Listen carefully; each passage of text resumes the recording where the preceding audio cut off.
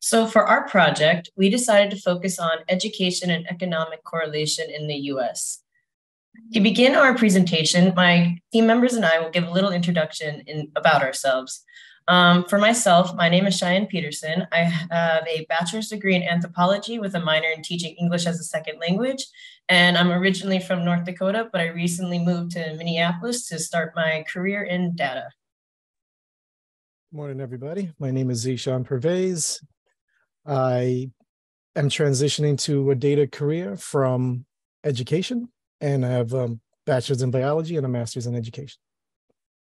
Hello, everyone. My name is Sarain Dandaluri. I have a Bachelor of Science in Chemistry and a minor in Business Management Administration. I'm from Minneapolis. Howdy, y'all. I'm Rob. I have a Bachelor's of Science in Mathematics, and I like numbers and music, particularly from the early 20th century in America. All right, so now we'll continue here.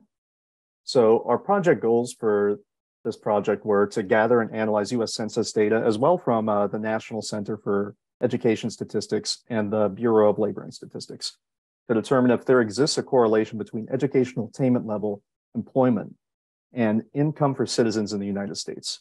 And we're going to use machine learning models to determine how well certain factors can be predicted based on the data that we gathered. So some initial questions that guided this project are: what is the per capita income for different levels of education? What is the average household income per state compared to the US as a whole? Does household income correlate to educational attainment? What is the unemployment rate for different levels of education? And how has educational attainment changed through the years in the US? And how does that affect income? So for the ETL, as I stated before, some of the sources were, we used the current population survey from the Bureau of Labor and Statistics. We used a table from the National Center for Education Statistics, and we used some census data.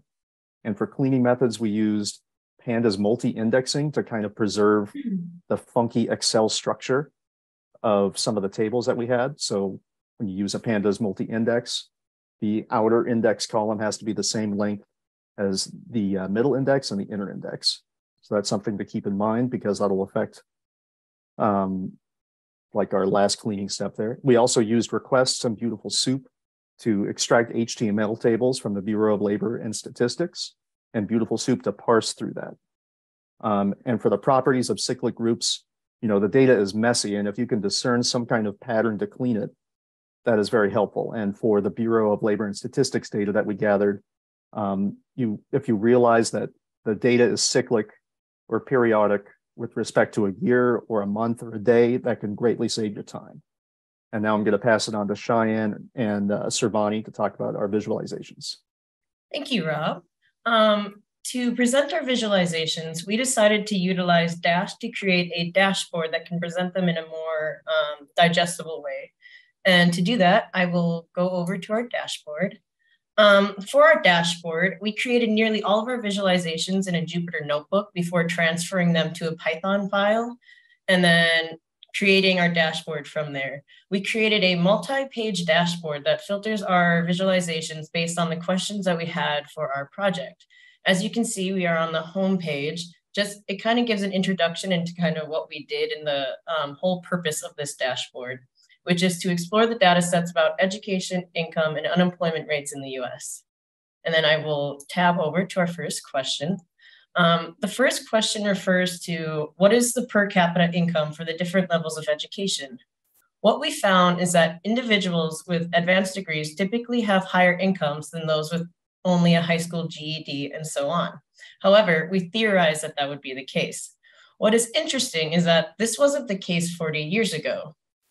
As in around the 80s, it seemed that people with only high school degrees or GED were typically making more than people with just the advanced degrees. It's also interesting to see that females weren't really being recorded at this point.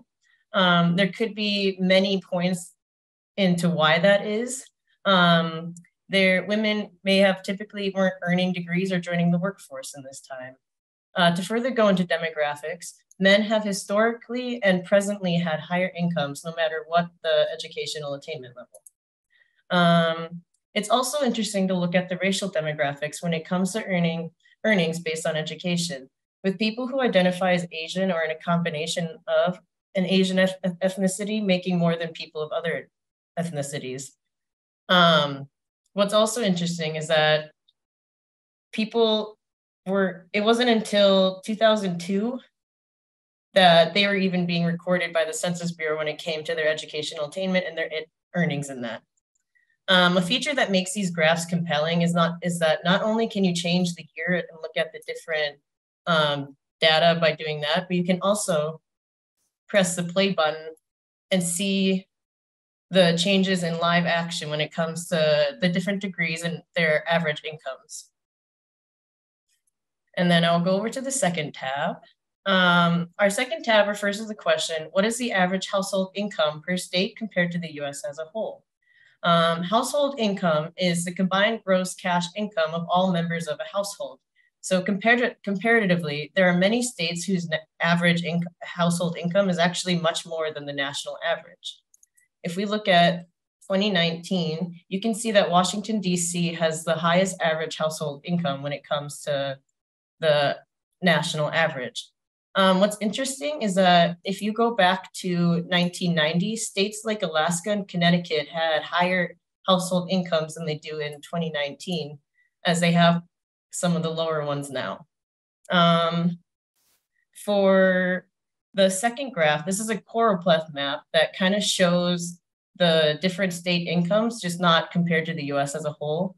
But what's interesting is if you press the play button, you can see it plays from 1990 to 2019. So you can see the household incomes change in live action. And with that, I will pass it on to Sarvani. Thank you, Cheyenne. So for the third question, we are focusing on the unemployment rate for each of different levels of education. And our hypothesis is that those with a lesser degree will have a higher unemployment rate compared to those with a higher degree. And for this question, we're focusing on the second and third visualization. So for the second visualization shows the unemployment rate for each of the different educational attainment levels from 2015 and 2020. As you can see, those with a no high school diploma have the highest unemployment rate, while those with advanced degree have the lowest unemployment rate. And something interesting I noticed was that from the year 2019 and 2020, the unemployment rate rose significantly. We believe this is due to inflation at the time or possibly the early stage of COVID-19 pandemic. And for the third visualization, as you can see right here, shows the comparison between unemployment rate versus employment rate for a civilian labor force in the year 2020 from an educational attainment perspective. The red represents the employment rates, while the green represents the unemployment rates. As you can see, those with advanced degree have a higher employment rate compared to those with no high school diploma. And those with no high school diploma have a highest unemployment rate compared to those with advanced degree. So if you're looking at the employment rate, you can see that there's a 30% difference between no high school diploma and an advanced degree. And for the unemployment rate, there is a 4% difference between a no high school diploma and advanced degree. So if we go to the fourth question, the fourth question highlights the correlation between household income and educational attainment. And our hypothesis is that those with a higher degree will have a higher household income compared to those with a lesser degree. And for this one, we're primarily focusing on the second visualization. As you can see in the second visualization shows the average household income for each of the different educational degrees from the year of 2000 to 2019. As you can see, those with the advanced degree graduates overall have the highest household income. And they also experience the largest increase in income, rising from 71,000 in the year of 2000, going up to 106,000 within the year of 2019. Something interesting I found was that the high school graduates have a larger income gap of 24,000 compared to those with associate's degree who have a difference of 15,000. And if we go to the last question highlights how has educational attainment changed throughout the years in the US, and how has income changed? And for this one, we're focusing on the first and the fourth visualization. For the first visualization, shows the per capita income for different education attainment levels through 2010 to 2019. As you can see, overall, those with advanced degree had the highest income compared to those that not a high school graduate have the lowest income. And something I found interesting was that the income line for individuals who have an advanced degree fluctuates the most compared to any other line. And for fourth visualization, the fourth visualization shows the average income in the US from 2015 and 2019. As you can see, from those years, the income has rose significantly starting from 91,000 going up to 104,000 in the year 2019. And something interesting I found was that within the year 2017, the data was recorded twice, leading to a stable income from 2017 to 2018. And we believe that there might be some error when the data was recorded, but however, the overall trend indicated that the mean income was rising as the years went by. And now I'll pass on to Zishan for the machine learning.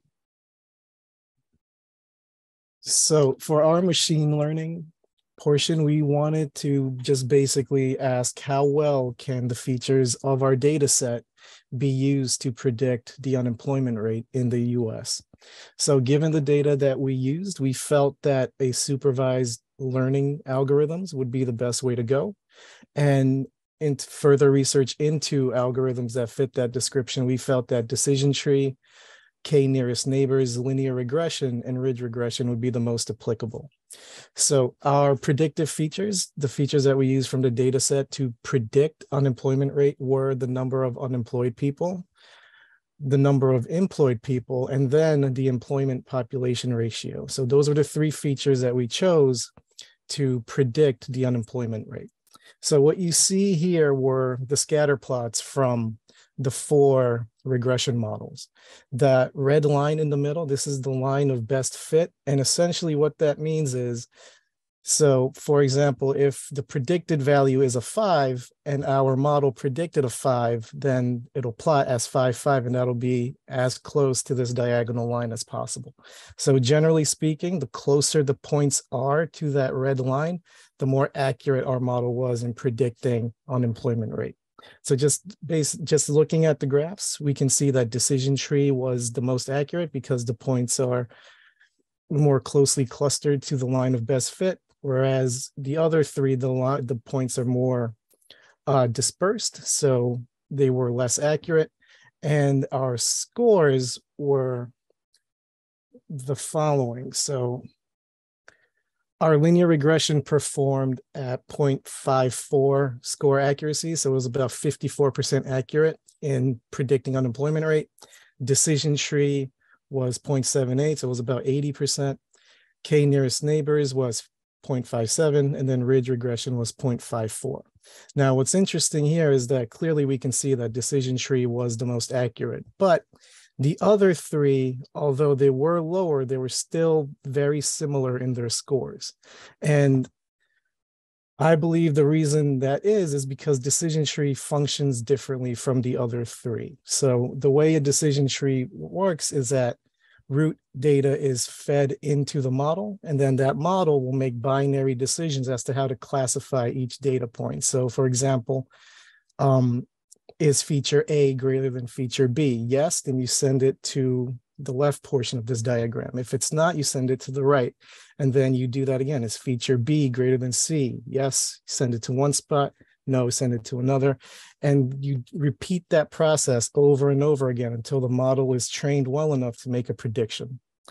And it functions differently from the others because the other 3 are more computational, whereas this is just, it's classifying the features based on certain parameters. So just given how it functions, it seems to be the best at predicting unemployment rate given the data that we have. All right, y'all. And to summarize things, what we found that average income has increased throughout the years. An individual with a degree typically has higher income than someone who does not. And so that makes sense.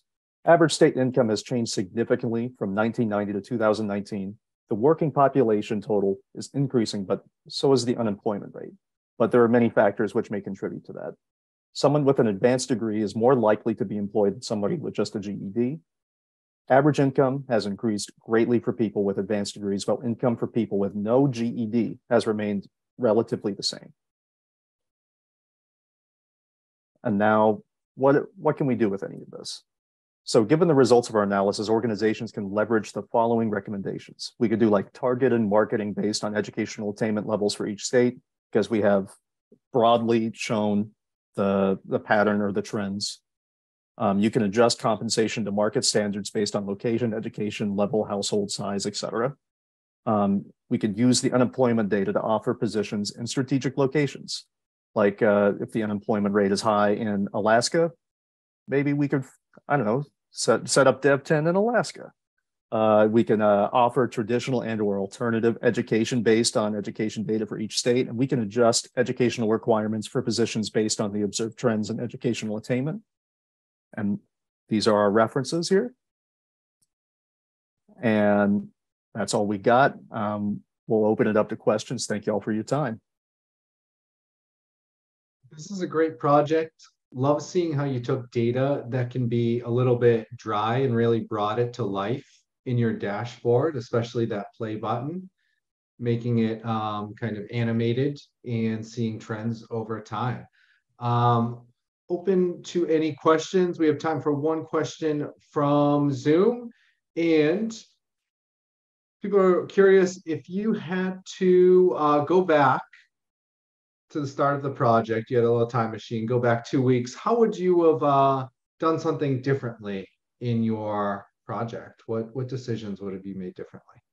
Here, I got one thing that I would really have liked to have done, which was increase the granularity of the data that we have, because all of the data we acquired from the Census Bureau and whatnot is aggregated at the national and state level. And I believe that if we had access to some kind of raw, unfiltered data at the individual level, then we would have found something, a little more interesting that we can use to, I don't know, micro-target people.